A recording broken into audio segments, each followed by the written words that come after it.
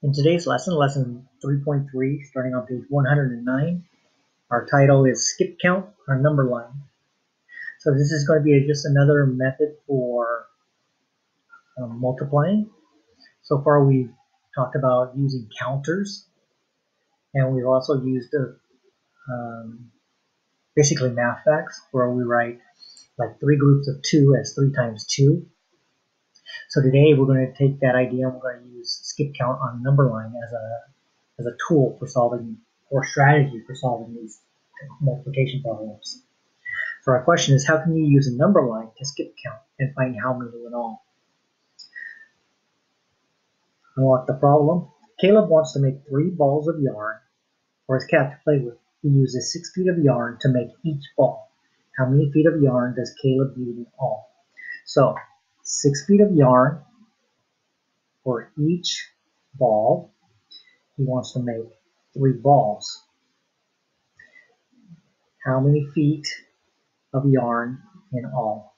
So how many equal groups of yarn will Caleb make? 3. The 3 balls of yarn represent 3 equal groups. How many feet of yarn will be in each group? 6 feet. What do we need to find? How many feet in all? So again, today's strategy, we're going to use a number line to count these equal groups. How many feet of yarn does Caleb need for each ball? He needs 6 feet. How many equal lengths of yarn does he need? He needs 3. So we're going to begin at 0 and skip count by 6s by drawing jumps on the number line. So here's the first one, and we stop at 6. We're going to count the next 6. 1, 2, 3, 4, 5, 6. So we stop at 12. And then we're going to add 6 more. 1, 2, 3, 4, 5, 6. And there's our 3 jumps of 6. How many jumps did we make? 3. Each jump is 6 feet. So if we were using a multiplication problem, it would be 3 groups, 3 balls of yarn times 6, which is 18. So Caleb needs 18 feet of yarn in all. Why did we jump by 6s on the number line?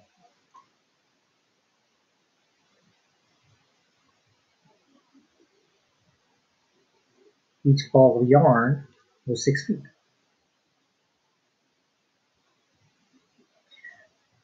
Our math talk for today. What if Caleb made 4 balls of yarn with 5 feet of yarn in each ball? What would you do differently to find the total number of feet of yarn needed? Well,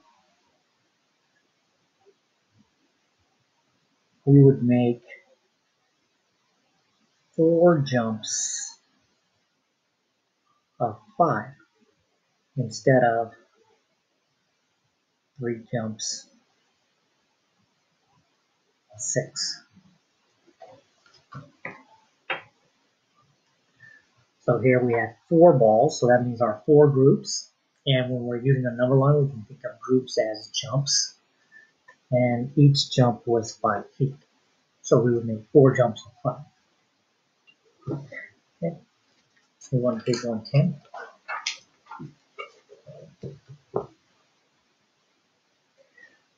Okay.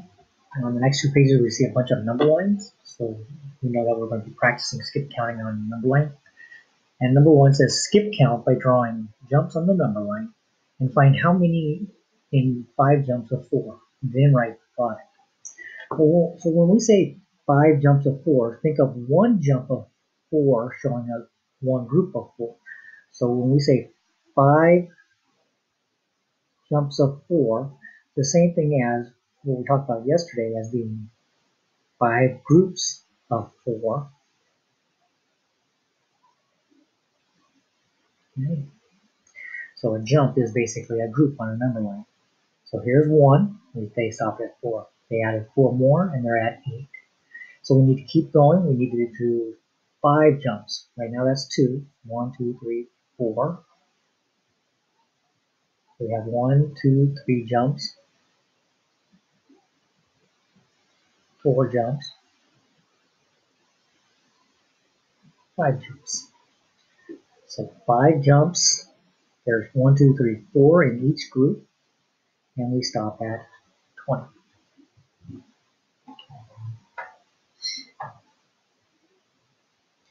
Draw jumps on the number line to show equal groups. Find the product. We want 3 groups of 8, which is the same thing as saying 3 jumps of 8. So we start at 0, we go to 8.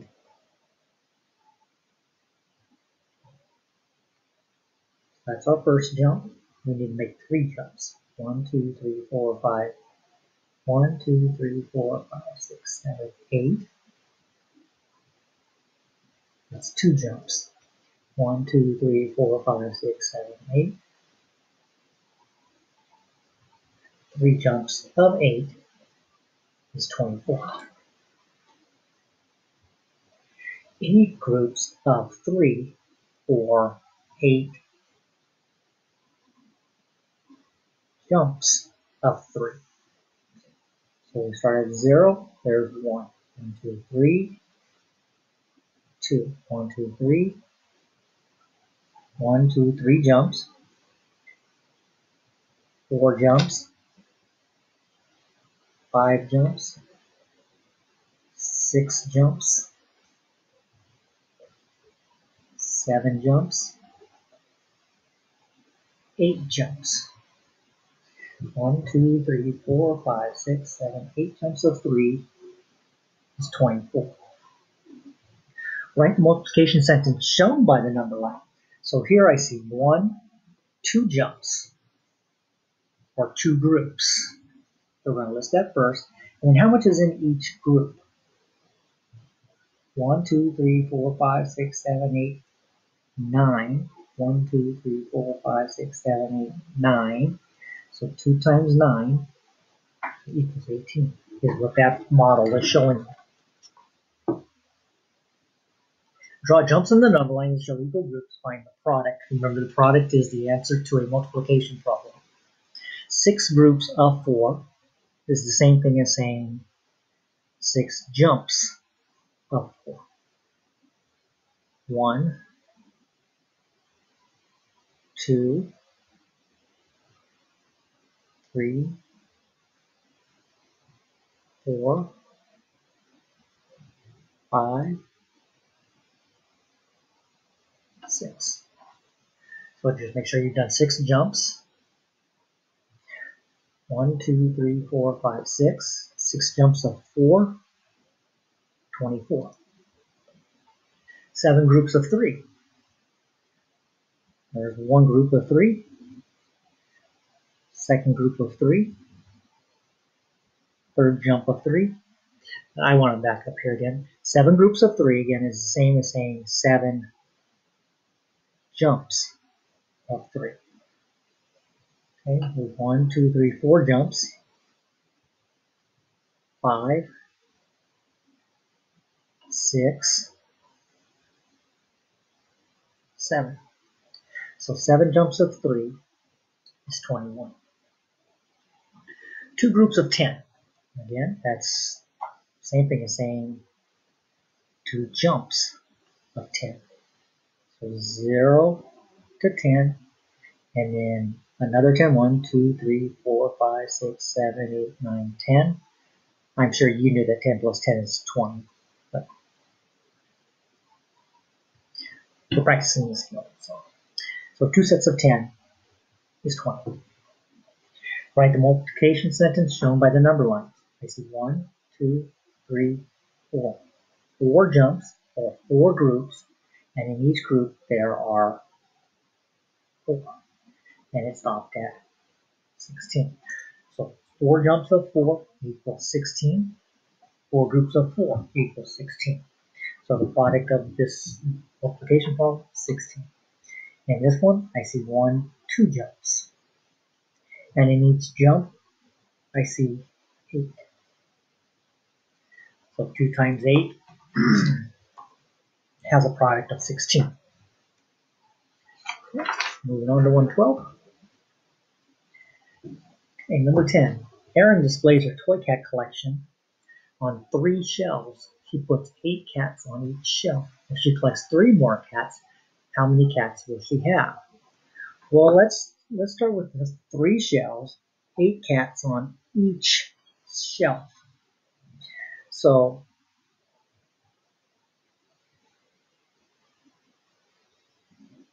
since we're practicing using a number line, let's start at 0 and go 1, 2, 3, 4, 5, 6, 7, 8.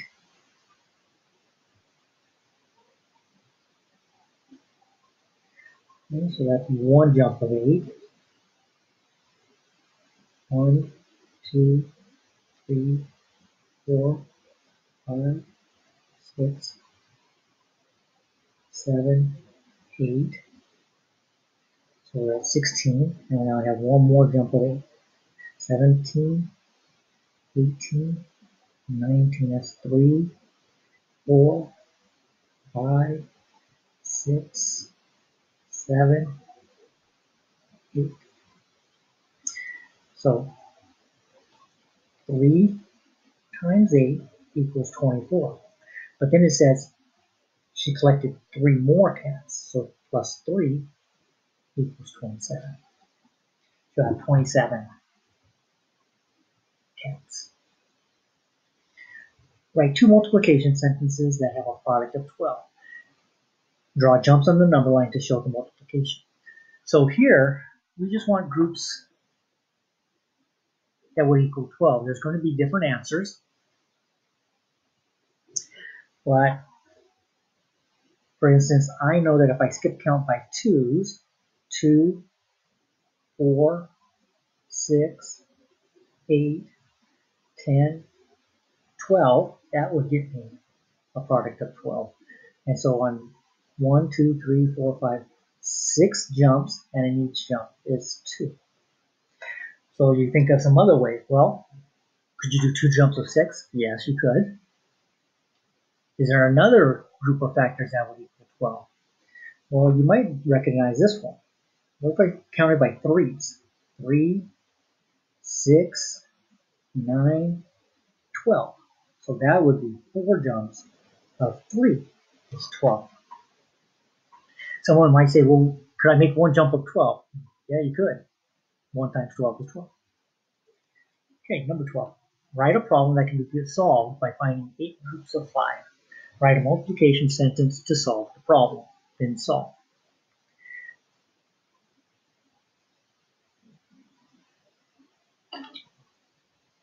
There will be 8 teams of 5 during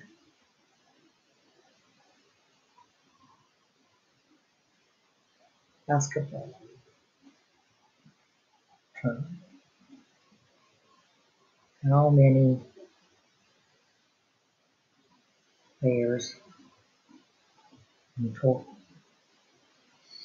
Okay, so 8 groups of 5.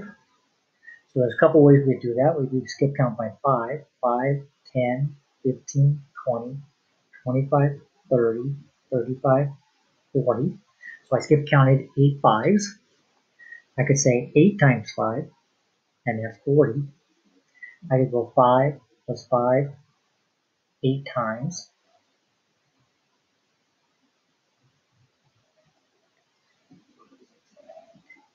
5, 10, 15, 20, 25, 30, 35, 40. Or I could use a number line and have 8 groups of 5. So any way you want to do will work. Okay, 13. Rebecca practices piano for 3 hours each week. 3 hours each week. How many hours does she practice in 4 weeks? So the 4 weeks is our groups here. So we're going to say 4 groups of what? In every week there are 3 hours. So 4 groups of 3 is the same as saying 4 times 3. And it's also the same as saying 4 jumps of 3. So 4 jumps of 3. 1 jump, 2 jumps, 3 jumps, 4 jumps. 4 jumps, every jump has 3. So there are 12 hours practice in 4 weeks. So simple as that. A number line is a very good way of solving multiplication problems if you have not memorized multiplication facts. Obviously, things will be a lot easier in doing multiplication if we just know the math facts. And so we should be practicing memorizing our math facts during this chapter. And start with the easy ones. Start with 1s through 5s. And you should be able to do like 1 times 1 through 1 times 12, as well as 5 times 1 through 5 times 12. It just makes doing these type of problems so much easier if you don't have to count as you go along. But these are strategies that you should use if you are not familiar with the multiplication fact. All right, so you'll now do your online practice for lesson 3.3. If you have any questions, you can stop and ask me. And as we always say, you can use the video and your math book because the problems are going to be very similar. Okay, so until our mid-chapter review tomorrow, good luck.